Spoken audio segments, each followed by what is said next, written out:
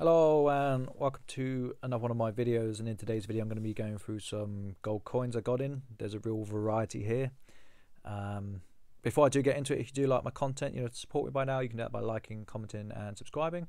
Today's title is going to be Gold, the Next Frontier or something. I don't know. I'm running out of creativity for titles, so let's kind of get into what I bought. Some of this is already sold, some of it is potentially sold. So yeah, a gentleman contacted me via Facebook and just said, I'm looking to sell some gold. Are you a buyer? So I'm always a buyer for the right price, but I always pay upon receiving. So I book it and then we take it from there, but we can agree the price beforehand. I paid slightly over than I probably would have done. I just said to him, so I'll pay you what I'll pay what I pay some of my dealers, okay? And we'd do it that way. He did have some nice stuff here, and I did pay over and above on some of it, just because I wanted to get in. I thought it'd make a cool video. There's margin in everything I bought, but I feel I'm at the stage where I'm getting so much coin through the door. I don't mind paying slightly over on the more collectible stuff, because I know I can move it, and I can move it for a fair price. So yeah, let's kind of go through what I bought. So you had 3 1 gram bars. So 2 of these are potentially sold. I'm just waiting on the lady to get back to me. I'm probably going to keep this one back. It's probably 50 to 55 pound. The actual selling price hasn't really dropped on the smaller gold. I think small gold's gone into hiding personally. That's why I paid over. I said to the gentleman, I said, I don't mind paying over on the smaller bits because I just don't get much of it in at the moment, and that's okay. So yeah, these are the Battle of Britain's 80-year anniversary. I've had these in before. People know what these are about. I've been blocked from this company from buying these. They finally caught wind because I absolutely raided them when they were super cheap, and I was just slapping 5-6 quid on it. I've got no problem doing that. The reality here is I don't set the pricing, and if they want to underprice it, then I'm more than happy to take advantage of that. It's something I do every day with most dealers, or a lot of dealers I deal with when I'm sniping stock. So yeah, 3 of these. He had a 2017 half in OMP with the privy. So this potentially has a buyer. I'm just waiting on him to wake up because he's I think he does shift work, but I have put that on reserve.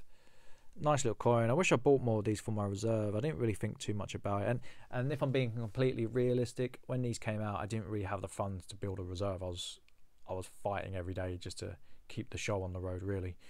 So it probably wasn't a good play to build a reserve in these at the time. Now if something comes up like this, I know it's going to be worth more money in the future. I'll just buy maybe 10, maybe 20. I don't know. It depends on the funding situation. I have had a strategic review of my reserve. I am going to be buying some. I'll get into it in another video.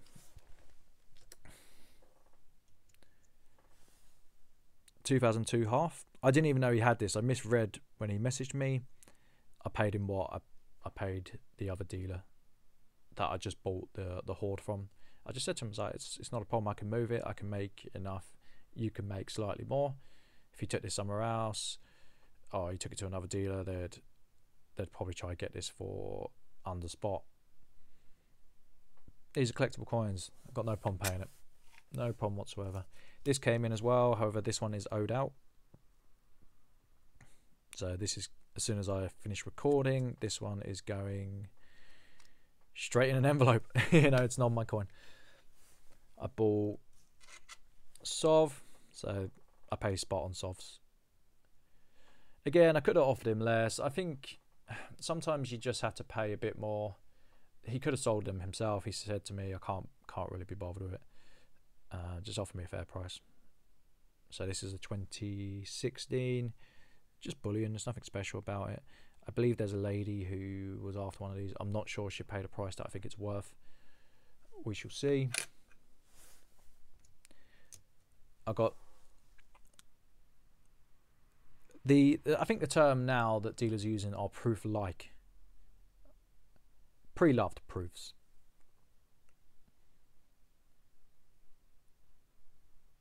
It's a shame. This one can't really be sorted. It's okay. It will probably go for. I think it has a scratch on the other side. I'll just double check.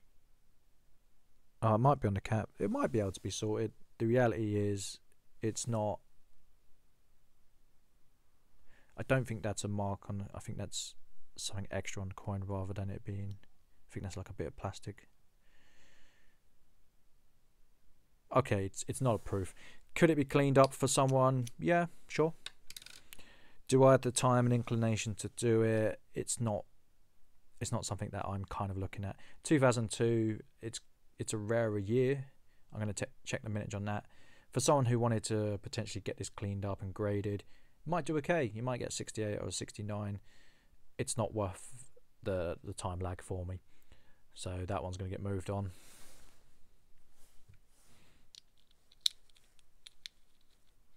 It is a nice coin. I don't mind. I don't mind buying stuff like this. If I will buy anything in gold if I can buy it for the right price. That's the reality of it. I'm a trader. But stuff like this it's nice to have, and they can be rectified. This would clean up a treat most probably. Again, there's another coin that was a proof. Again, this could be cleaned up. I'll just check. I can't remember what the other side is. It's when you see scratches, that's the problem. When there's fingerprints and marks, it's an issue. It's the scratches that cause the issues in terms of the price coming down. It's okay. You know, I actually paid £20 over for this. I don't have a problem with that. There's an easy 10, maybe £15 in it for me. It's not really work. So don't mind doing it. I actually offered 30 over, but he said it was a 1997 and it wasn't. It was a 1987. So I just said to him, I'll give you 20 over. I like my small gold. I will pay for small gold. It's not a problem. So when people come to me, I tend to offer £5 over spot for small gold, which people are shocked at. They're like, "Oh, that's there's not a lot of margin in it for you." But the reality is, if I'm making 10% on it, £10 on it, I'm happy with that. It's nice to earn more, but at the same time, I kind of provide a service, and that's okay. Again, paid 20 over on this. I was kind of hoping it was in the original cap. It wasn't. Coin's fine. Nothing wrong with the coin. I will buy Lunas all day, every day, if I could, because they're starting to go into hiding. I don't see many of them these days. I was talking to a customer earlier about them, and I said, yeah, I'm thinking of buying a roll of Luna Oxes when I set the business up, just to go into reserve. I'll just sit on them, maybe a half roll, 10. But I'm really thinking about my future and looking after my future self. It's nice to trade stuff and to get in and to get out, but the heavy lifting is done by the coins that appreciate. Coins like this, they appreciate. It's not a problem. You can buy them year in, year out. They change design. They are collectible. People don't have a problem with it. I'm not entirely sure what it's worth. I wouldn't be shocked if that's a 180 coin. I don't know. It might be a 160, 170 coin. But it is a collectible series and people will pay for the collectability of it. Finally, I bought this. A 10th Philly. Love Phillies, especially in silver. Lots of people throw hate on them. I quite like them. This was, when I was initially looking to buy silver, this was the coin that attracted me the most. That's kind of...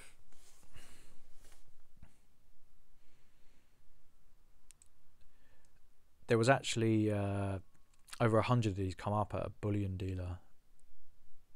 This was a while ago.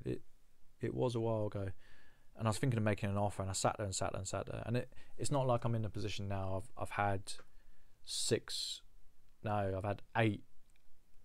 Nope, I've had 9 absolutely solid months in terms of earnings, and I can buy 100 of these now, ping them off, put them in the reserve. You know, kind of go to people with an offer and say, "Yeah, I'm after all of them. What can you do?" And it will come down. Like people will trade. It's a business that's built on trade. So yeah, just 11 bits today. 11 small coins. I've got more coins arriving tomorrow. I had some silver coins arrive yesterday. I haven't even opened them yet. I know the guy sent them. He's sent me stuff before, so I know he's good. But yeah, tell me what you think. Do you like gold coins? Well, who doesn't like gold coins? If you come to my channel, you don't like gold coins, you're at the wrong channel, that's for sure. But yeah, I hope you enjoyed it. And if you do like my content, you know, support me by now. And have a wonderful day. Take care, guys. Bye.